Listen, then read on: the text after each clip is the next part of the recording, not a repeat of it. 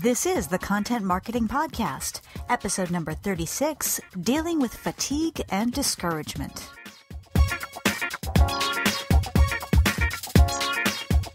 Hello and welcome to the Content Marketing Podcast. This is the show where we help you attract and retain business through the power of quality content. I'm your host, Rachel Parker of Resonance Content Marketing, and today is September 12th, 2013. Hello, and thank you for joining us today for episode 36 of the Content Marketing Podcast. Just a reminder, we are live on iTunes and on Stitcher, so if you're listening to this episode on the blog, you can click on over and subscribe. That means you'll get new episodes automatically delivered to your computer or your smartphone or your listening device of choice. And if you use a different app for your podcast listening pleasure, we also have an RSS feed, and I will provide that link to you in the blog post. Last week, we talked about dealing with feedback, those comments on your blog, posts on your Facebook page, maybe emails you receive about your white paper or your e-newsletter, things like that. So if you happen to miss that episode, please feel free to click on over to iTunes or Stitcher or to the RSS feed and get all caught up. Before I move on to today's topic, I want to talk about some coming attractions here on the podcast. You know, there are some fantastic books coming out this fall, and we're going to be bringing you a lot of those authors right here on the Content Marketing Podcast. Next week, we're going to be talking with Todd Henry of The Accidental Creative. He'll be discussing his new book, Die Empty, Unleash Your Best Work Every Day. In October, we'll be talking to Joe Pulizzi, who will be a very familiar name to those of you who follow the Content Marketing Institute. He'll be talking about his new book, Epic Content Marketing. And in November, we are very excited to be welcoming Gary Vaynerchuk. He's got a new book coming out called Jab, Jab, Right Hook, and he will be joining us to talk about that. So lots and lots of exciting stuff coming up. But for this week, at least, you are stuck with me. And today, I'm going to be talking about dealing with fatigue and discouragement. No doubt about it, content marketing is a creative endeavor. And usually when we think about creatives, we think about the artist painting in her studio, or maybe a novelist working on character development, or an actor or dancer in the studio working on their craft.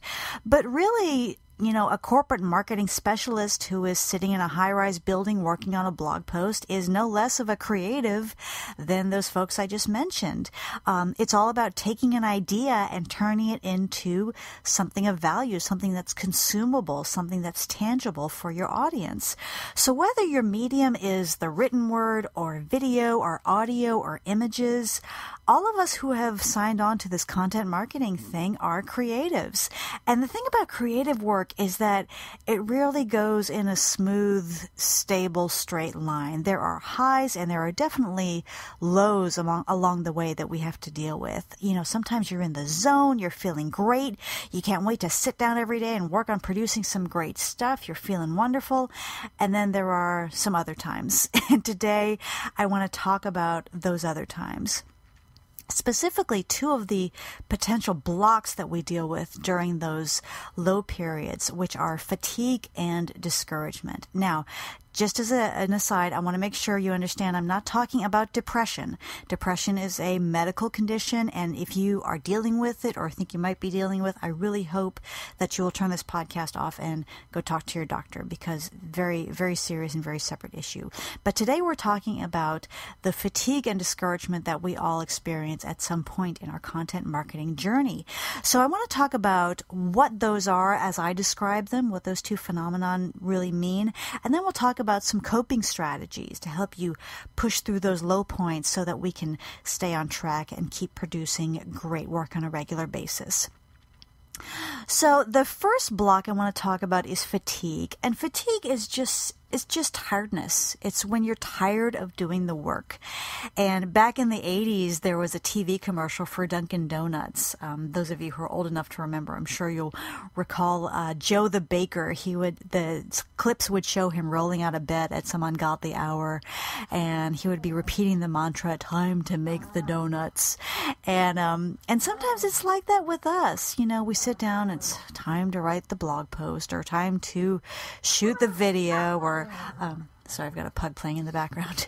Or, sometimes it feels like a drudgery week after week, month after month, working on these content pieces. Sometimes it's really hard to get enthusiastic about it. And I'm not so much talking about coming up with ideas. Hopefully you've got your editorial calendar in place to have those ideas lined up when you're ready to work on them. But it's more a matter of the process of taking that idea and turning it into a content asset. Now, as we know, this content marketing thing is a marathon and not a sprint. And it is so different from traditional marketing.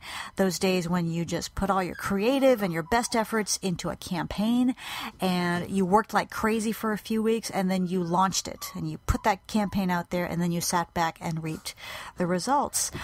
This is not like that. As soon as we get a piece out there, we need to start working on the next one. Sophie, please be quiet. We start off so enthusiastic. We're full of ideas. We've got enthusiasm, and we're just pumped, and we're ready to get started. And then 6, 7, 8 months later, it can be really, really hard to get motivated to work on what we've committed to working on. And when I was working on this section of the script, of the show notes, I really tried to find some statistics out there about the number of abandoned blogs, and I can't find any. I think it's really hard to measure, but I'm sure they've got a number in the millions, the number of blogs, and I mean, business blogs, content marketing blogs that businesses have started and just abandoned. And another example, I'm sure if you cruise through iTunes, you'll find it is littered with abandoned podcasts. And there's a reason for all of that, and that is keeping this up is freaking hard. And when that fatigue sets in, not everybody is able to push through it and keep going. So that's why we have abandoned blogs and podcasts. So that's what I'm talking about when I talk about fatigue. The other block I want to talk about is discouragement. And discouragement, while fatigue is kind of just being tired of working on the stuff, discouragement is not feeling great about the work itself. And I see discouragement as a two-sided coin. One side of the coin is I suck, and the other side of the coin is what's the point? Either we're feeling bad about ourselves as creatives, about what we're doing, or we're feeling bad about the results that we're getting. Now, I don't know about you, but I have a horrible habit of comparing myself to other people. It's one of my worst character flaws. And I know it doesn't make sense. I know each of us has our own road to tread and that everybody is different. But I will see, for example, I'll see a great piece of content that someone has put out there, a great blog post or a beautiful infographic, or hear a great podcast. And instead of just appreciating it for the wonderful work it is, my mind immediately goes to getting down on myself, saying, oh, wow, I can never write something that good. Or, I wish I could do infographics like that. And it's terrible and it's destructive and there's no reason to do it, but it's a habit that I have just not been able to break, just comparing myself with other people. And that's a tremendous source of discouragement for me on a regular basis. Criticism can also lead to discouragement. If you've gotten a lot of criticism over a short time period, if you've gotten a number of negative comments, remember last week we talked about feedback. If you've gotten a lot of negative feedback, that can really get you down. You can kind of feel picked on and think, well, why am I even doing this? And then there's the discouragement that comes from not getting the results that you're hoping for. You blog and you blog and you post and you post and you do those videos and you're doing everything you need to be doing and you're just not getting results.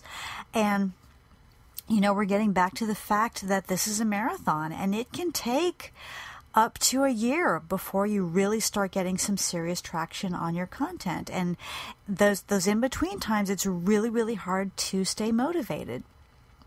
So if those results are not where you want them to be at any given point, it is so easy to get discouraged and to wonder just, well, what's the point of all this that I'm doing, all this effort that I'm putting forth? So that's what I'm talking about when I refer to discouragement.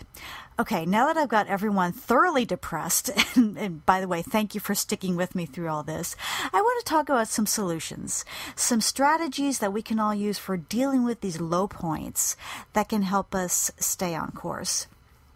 The first solution I want to talk about is recognize that it's normal.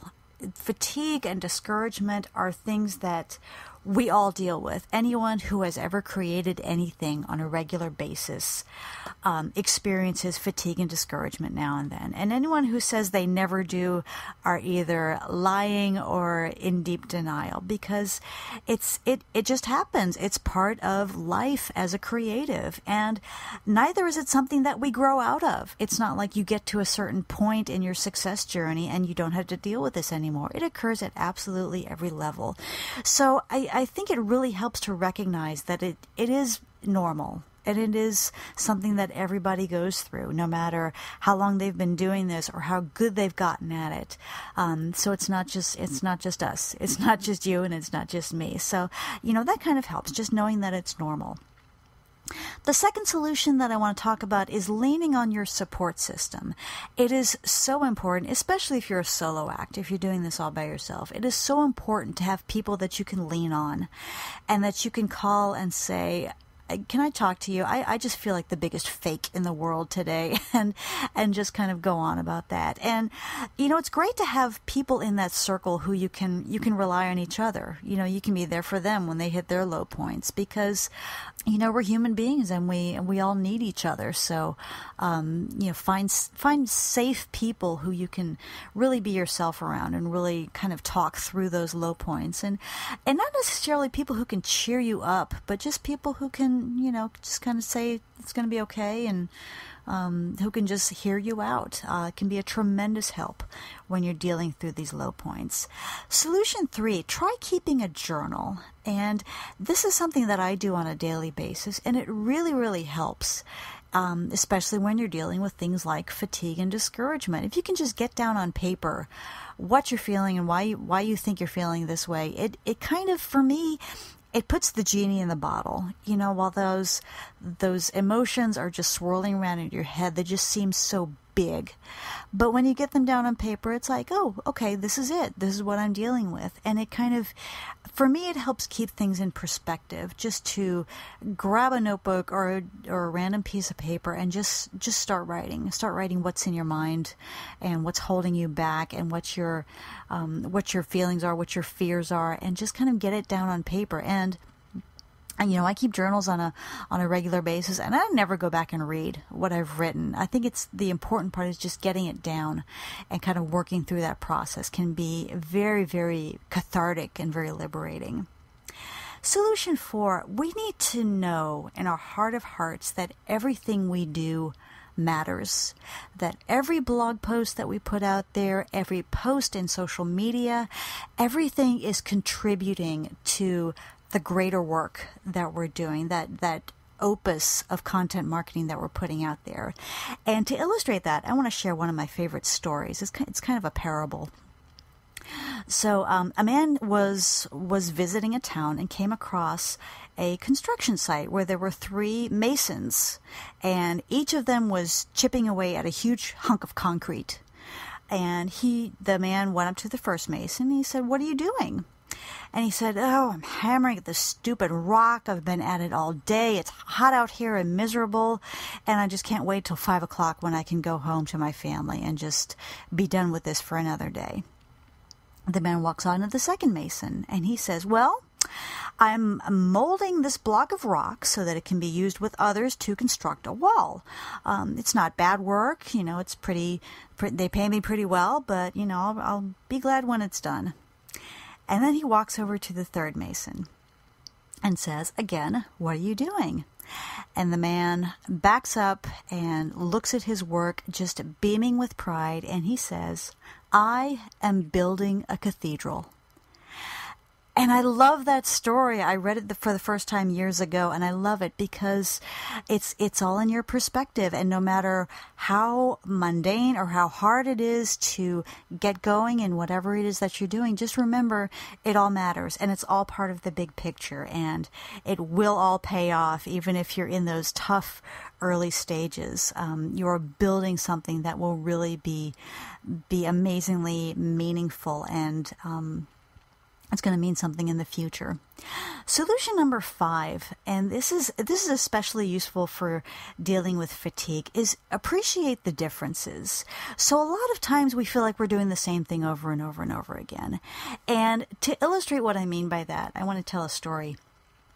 Back when I was in college, my freshman year of college anyway, I did a lot of hanging around the drama department because I fancied myself a budding actress, and that's another story for another day. But my second semester, we had a visiting professor. So this gentleman was a professional actor, and he spent a semester at the university teaching some courses and some master classes, and also appearing in our spring production.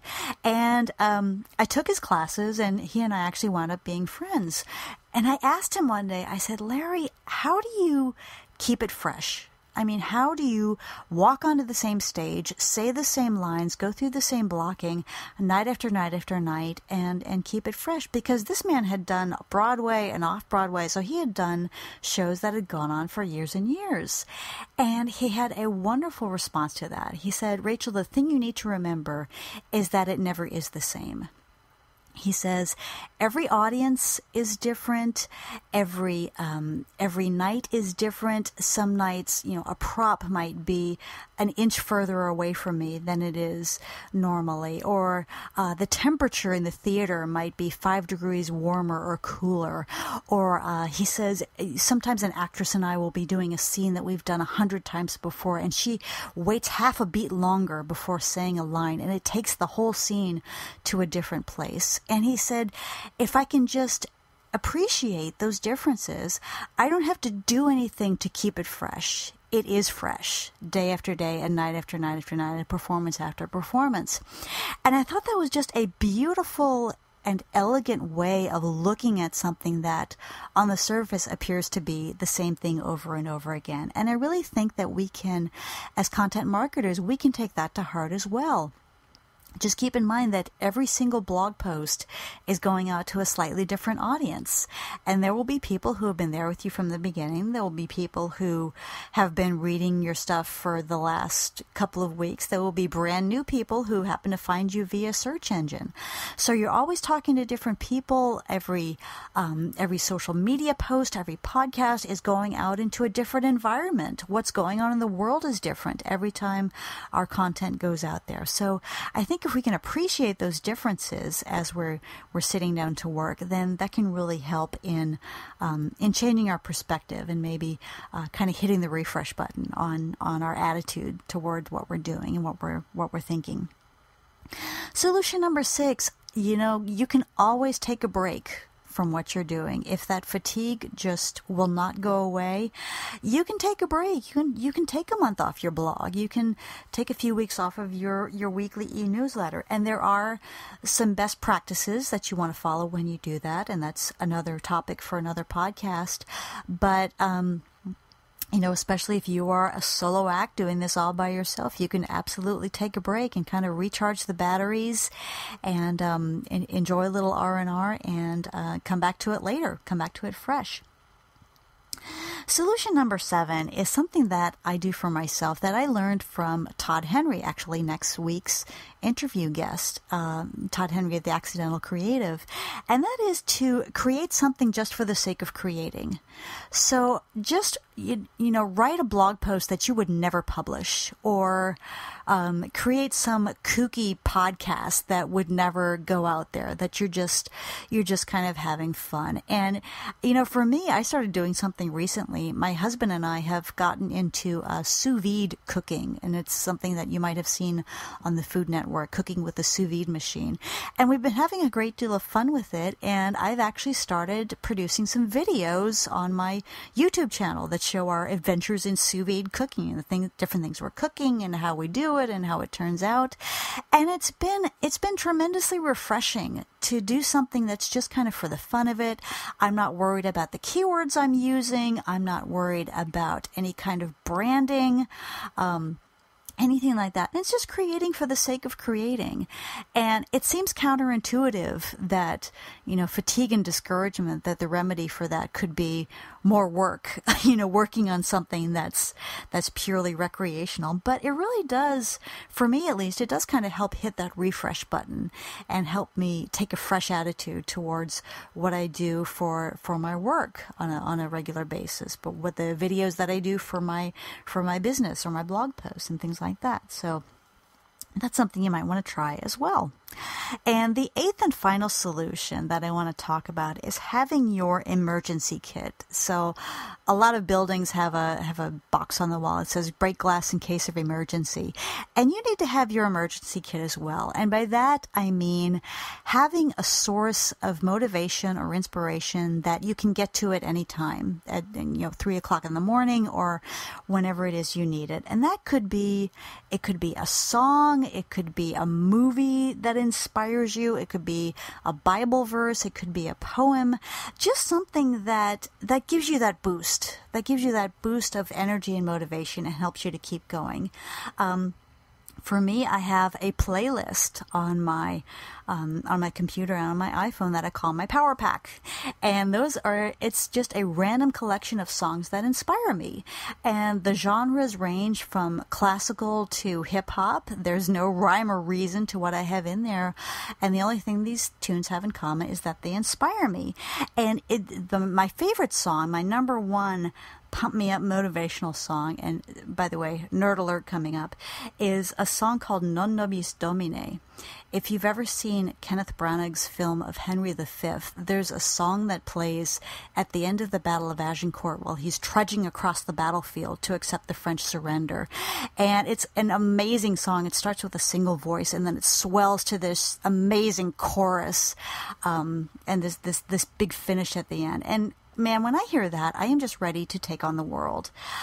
So see what is that inspires you, and have that handy. Whether it's, like I said, whether it's a movie, maybe a great sports movie like Rudy or the Miracle, the movie about the U.S. hockey team, or maybe a biography of a person who you find inspiring, or maybe a YouTube video. I know I've been known to play the Susan Boyle YouTube video more than once to get inspired, and just keep that handy.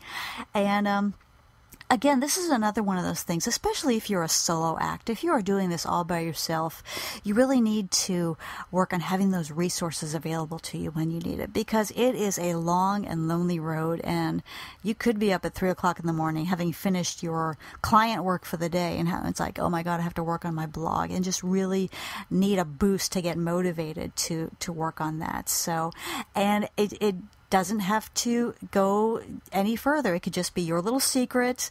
Nobody has to know about this, whether you don't have to feel stupid pulling up your favorite song to get motivated. But it can definitely help. I know it helps me. So those are some ideas that I have for dealing with fatigue and discouragement. I hope it helps. If you have any questions about anything, or if you have something to add to the list, let me know. I would love to hear that. And I will give that contact information at the end of the podcast. Now it's time for our content marketing tip of the week. So we've done a lot of talking about right brain issues on today's podcast. So for the tip of the week, I want to talk about something very left brain, which is keeping your content organized. We've talked several times on this podcast about the importance of an editorial calendar and having all that content planned out. And, when you have more than one content vehicle, if you're doing a blog and a podcast and an e-newsletter and several different things, it can get really confusing to try and coordinate all of that. So I wanted to share with you something that I did on my blog back in August. And what I did is I created a little video tutorial showing the system that I've created for myself for keeping my content straight on those various vehicles. As you may know, in addition to the Content Marketing Podcast, I maintain a weekly blog. I do a weekly tip e-newsletter, plus I publish content on some other sites on a regular basis. So I've created, it's a simple spreadsheet, and I keep it on Google Docs so I can access it from anywhere and edit it from anywhere. And I have a tab for the calendars, the list of things I have going on for the month, and then a tab for each vehicle, and it kind of everything feeds into each other so that I can keep it pretty simple. I don't have to double enter things. So it works well for me, and rather than trying to describe it for you, I'm going to refer you to my little video tutorial so you can see for yourself and see if you can get some ideas for you. I will share the link to it in the blog post for this podcast, but you can also go to bit.ly/organize content. And that is all lowercase, all one word, bit.ly/organize content. And that will take you to the blog post with that video tutorial. And again, this is a system I've created for myself. I've kind of patched it together. It works really well for me. So if you'd like to borrow parts of it or even borrow all of it, if you think it would work for you, please feel free to use it. Okay, campers, that is it for me this week. I hope you've enjoyed this episode of the Content Marketing Podcast. If you like what you've heard today, please feel free to subscribe on iTunes or Stitcher or via our RSS feed. And if you really, really like what you've heard, please leave us a quick review on iTunes. I would so appreciate it. For more information about content marketing, you're welcome to visit our blog at resonancecontent.com/blog, where you'll also find links to our pages on Facebook, LinkedIn, YouTube, and other social networks. If you'd like to email me a question to cover in our tip of the week, you can contact me anytime at rachel@resonancecontent.com. And if you'd like for me to come speak about content marketing to your business or your organization, you can find information about my most current talk at contentmarketingspeaker.net. As always, I like to leave you with a quote, and today's is from one of my favorite historical figures, and that is Sir Winston Churchill.